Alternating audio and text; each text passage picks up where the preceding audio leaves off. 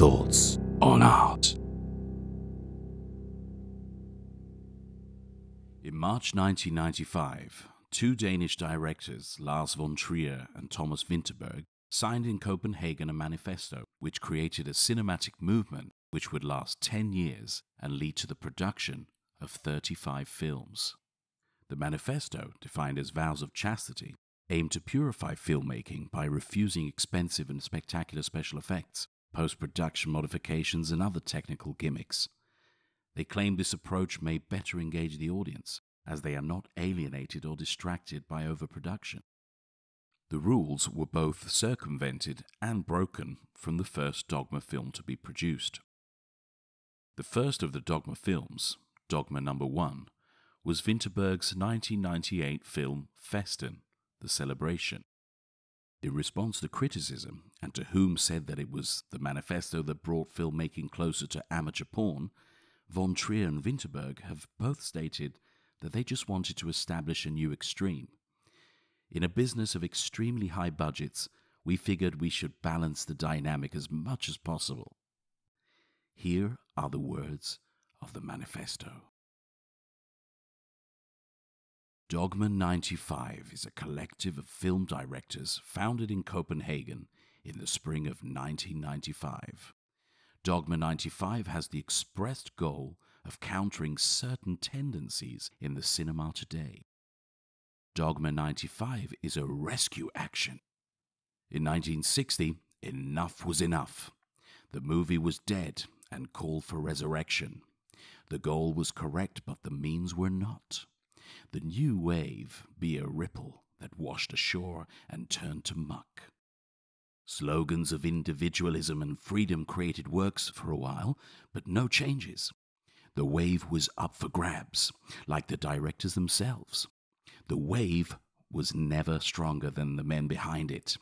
The anti-bourgeois cinema itself became bourgeois, because the foundations upon which its theories were based was the bourgeois perception of art. The auteur concept was bourgeois romanticism from the very start, and thereby false.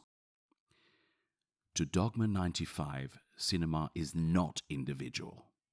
Today a technological storm is raging, the result of which will be the ultimate democratization of cinema.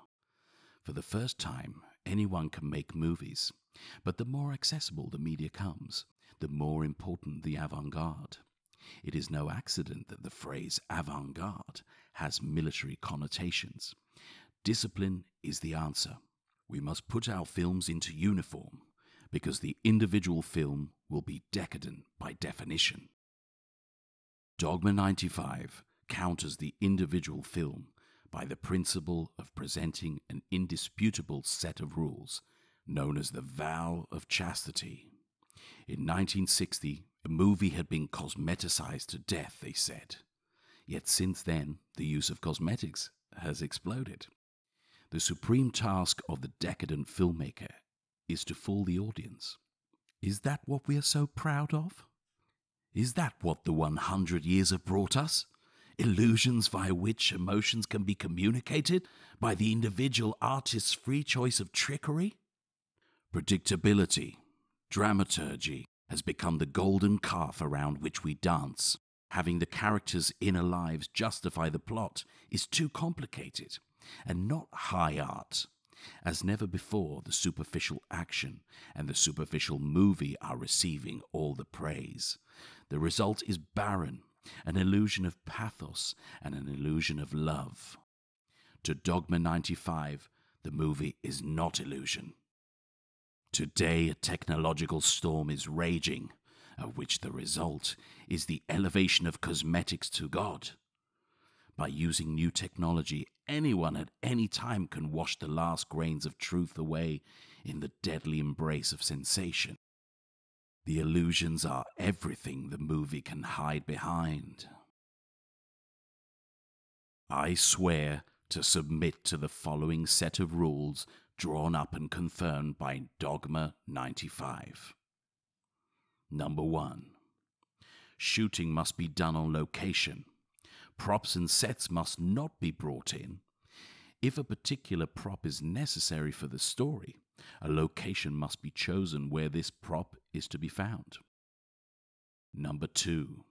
The sound must never be produced apart from the images or vice versa. Music must not be used unless it occurs where the scene is being shot. Number 3. The camera must be handheld. Any movement or immobility attainable in the hand is permitted. The film must not take place where the camera is standing.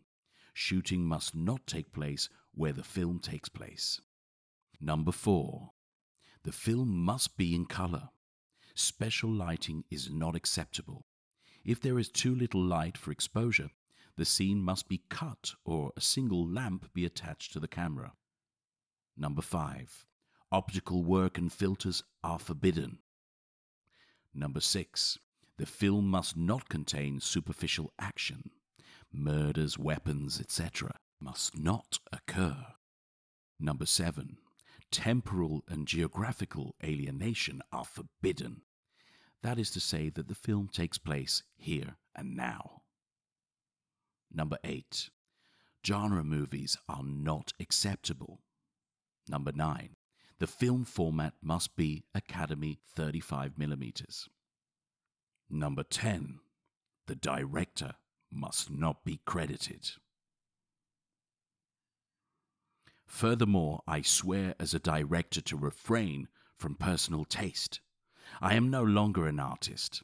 I swear to refrain from creating a work, as I regard the instant as more important than the whole. My supreme goal is to force the truth out of the characters and settings. I swear to do so by all means available, and at the cost of any good taste and any aesthetic considerations. Thus I make my vow of chastity. Copenhagen, Monday 13th of March, 1995. On behalf of Dogma 95, Lars von Trier, Thomas Vinterberg.